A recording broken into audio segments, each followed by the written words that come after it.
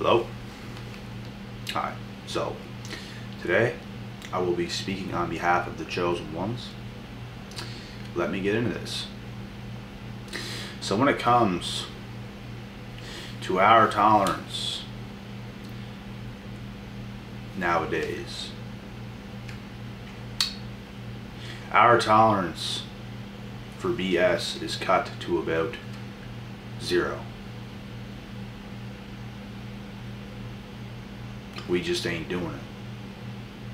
We don't do those things. Because a lot of BS means a lot of unnecessary things and actions, which is what we don't do. Chosen ones are structured. They're very present in their own life. Very present. Because there's a lot of lost people out there today doing a lot of mindless things which serves them no purpose.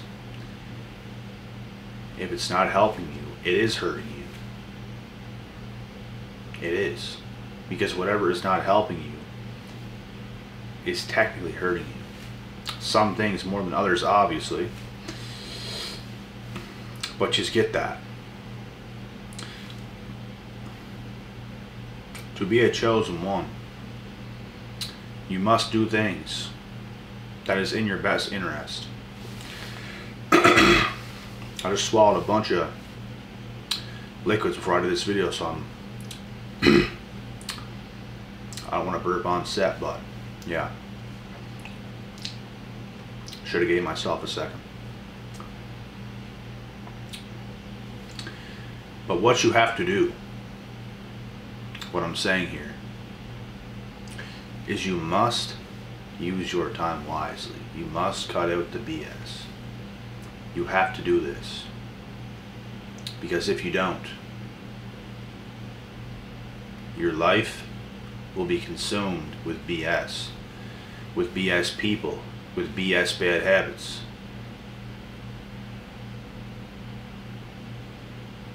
And the list goes on. The more good habits you have, the more good people you have around you, the better your life will be. If you are addicted to bad habits, if you are addicted to bad people, if you are addicted to making bad decisions, you are going to forever be the frozen one. You will never be a chosen one.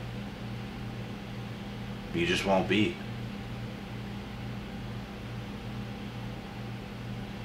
If you're thirsty, drink water. That's what you drink. We ain't drinking 2-liter Pepsis here. That's disgusting.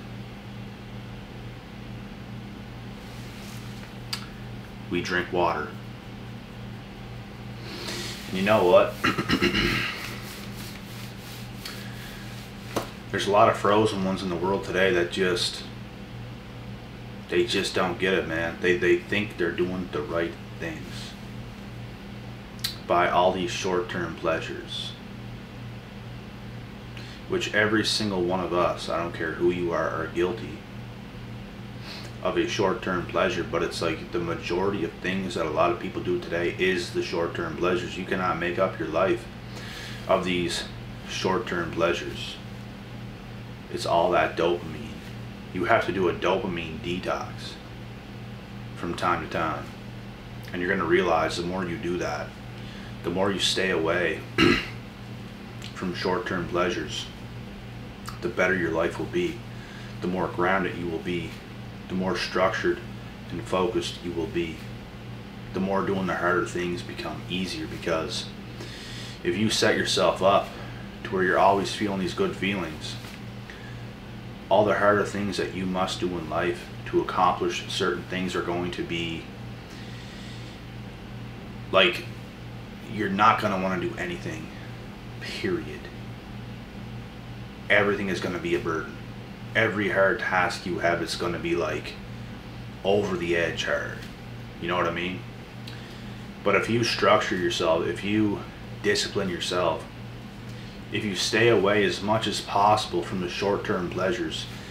And the reason why I say everybody is guilty of it, because there's very simple things every single one of us do every single day that would be considered a short-term pleasure. And obviously, a lot of people are more extreme with it. But you have to recognize your own actions and see what you're doing that is creating these things, because it is honestly poisoning you, whether you want to believe that or not. Discipline is the key. Doing the right things is the key. When doing all these short-term pleasures, it's just keeping you stuck. It's keeping you down. It's keeping you away from your blessings, because that's what you live for. It's like you live for the short-term pleasures when it cannot be that. You are conditioned to lose. You are conditioned to be frozen in glass, stuck forever in a position you do not want to be in. Like, you would rather be in a better position, but it's like you can't, because you're always doing bad things. You got to cut that BS. Become a chosen one. Get in your true path. Get in your true nature of who you actually are as a person. Take some steps back. Stop, like, recognize what you're doing. Like, can you even sit there and think logically, what I'm going to do next? What I'm going to do next? What I'm going to do next? Because you should think twice before you do just about anything, unless you know for a fact it's the right thing and it's good for you and it's going to serve you and benefit you. Because let's say, for instance, there's a bottle of wine on the counter and you look at it and you're an arm's length away and you can just go and reach it and grab it and drink it. Think before you do that. And wine is not the worst of the things. If you're going to drink alcohol, I actually recommend a glass of wine or something like that here and there. Don't overindulge. The truth is, I'm not even going to be some psychopath and tell you guys to just be as hard as nails 24/7 all the time, 365 days a year, because it just does not work. You need balance, but you have to be on top of your shit. And what I mean by that is, you cannot let anything consume you.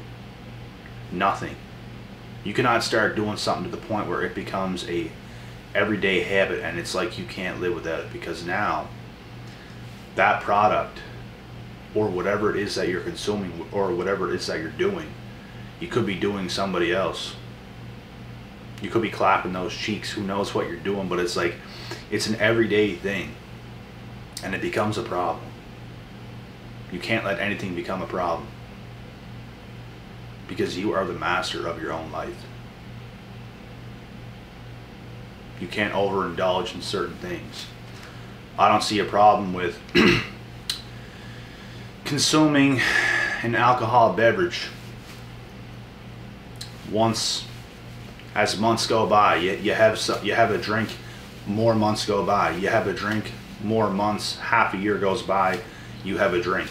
I don't see a problem with that, because you are in control. You do it once and it's done. Easy. You don't overindulge, you do it and you're right back. You're still you, and the effect it has over you is such small, to the point where it really does not even affect you at all. It can actually give you that short-term pleasure and you're right back to it. But the thing is, it's the overindulging part is what gets people the most today. That's what's going to keep you frozen. And you know what? I changed my life when I changed my habits.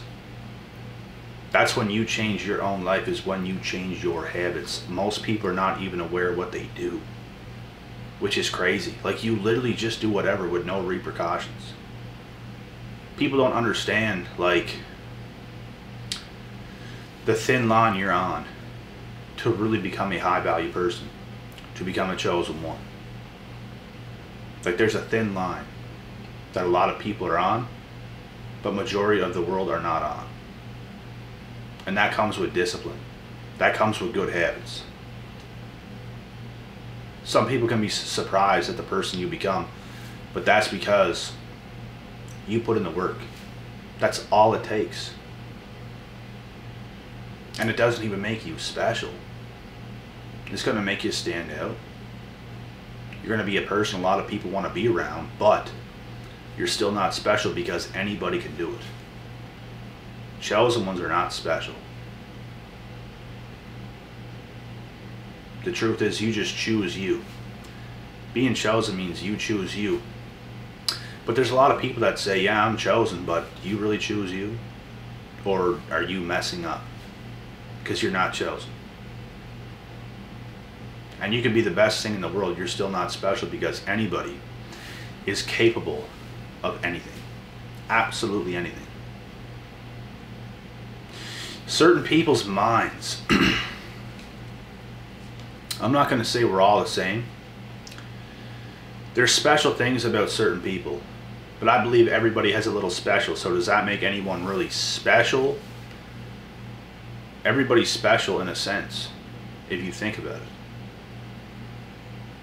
And there could be some of the most special people on the planet that could have been that threw it all away. So it's like, it's all about decisions at the end of the day, guys. That's what it's all about. It's all about decisions, your awareness, your habits. All these things play a huge factor in how things will play out for you. And like, you have to see your life and yourself for what it is.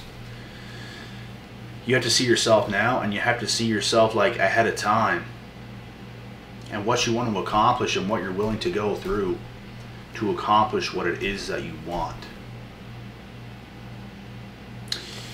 And if you choose to choose yourself, and you are your biggest priority over anything, you just have to be ready for everything that comes with that, because it is no easy task putting yourself that first.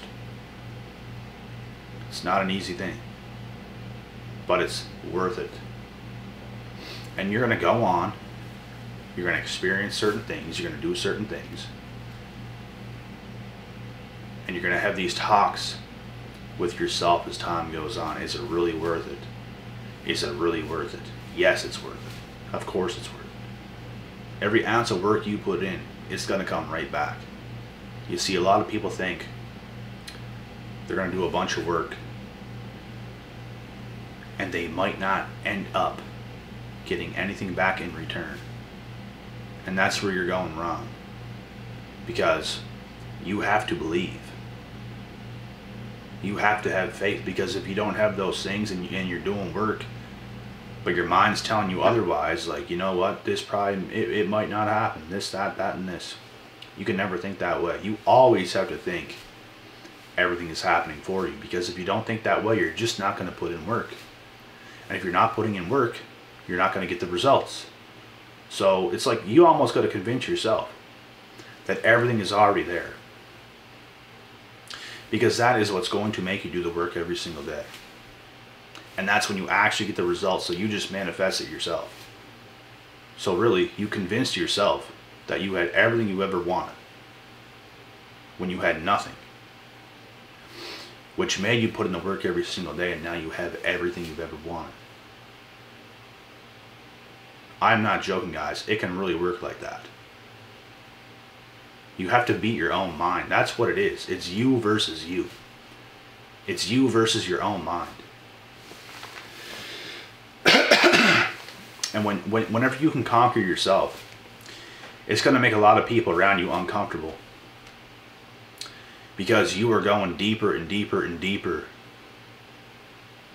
into the jungle. You're going deep.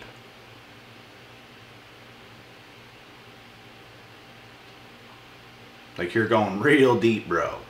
Like balls deep. That's how deep you're going. And they just can't handle it. They can't. They get so far in, and it's like, whoa, dog. whoa. But you're all the way in. And there's nothing stopping you. You are going all the way. And even if it don't feel right, you're going in. So there's certain things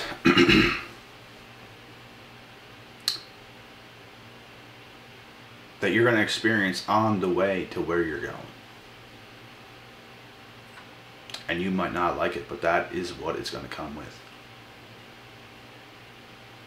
It's not pleasant. You're going to get a lot of surprises. Because it's tough. But if you want it that bad, you're going to get it. You'll get it. And I just think what stops most people is they really don't believe. And nobody else believes them, so they really don't believe. But the truth is, you're the only one that's actually going to believe in yourself. No one's actually going to, like, no one is entitled to believe in you either. Like, it just, who even gives a damn? I never needed anybody's validation to achieve anything I've ever achieved. And you might want people to believe in you, but who cares if they don't? That's where I was at. Of course you want people to believe you, because if they don't, then you think that they think you're just crazy. And obviously you don't want that. You want people to take you seriously. You want people to look at you like you look at yourself. But it's just not always going to happen. And who cares? I lost a lot of friends just because of my choices. Because of what I wanted to do. Because of what I stood for. Because of what I wanted to work towards. There's some people that'll be so unaccepting of what you want to do, who you want to become, where you want to go, that they will literally throw you under the bus. And they just won't want anything to do with you. And the funny thing is, when you actually just keep going and going and going year after year after year, you achieve great results. Now it's like some of these people want to pop back up. Now that they think or know it's popular to support you, now they want to do that. Now you're making way more money than them, doing a lot better things than them. You're literally at a place where they will never, ever, ever get to for the rest of their lives. You've already achieved that, and it's like, now they expect you to, like, have mercy on them. Take them back. Accept them now. It's not how it works. Chosen one's tolerance for BS is at 0. 0. And that's just how it goes. Chosen ones are masters at life. And if you're not already a master at life and you're a chosen one, you will become a master, because chosen ones don't give up, and if you don't give up, you will become a master of life. You will master so many things, and you will continue to master certain things. People cannot get over on you. They just can't. Because you are proper. They're fleety. And you don't deal with fleety. You deal with other proper human beings. Other proper chosen ones. And that is a separator. You cannot take people like that seriously. It's another case of the tolerance being at 0. You don't tolerate that. You tolerate what's real. You tolerate what has value. And that is it. So that's pretty much all I got to say in this video. And I will be back with the next one. Keep clapping those cheeks. Let's go. Clap, clap.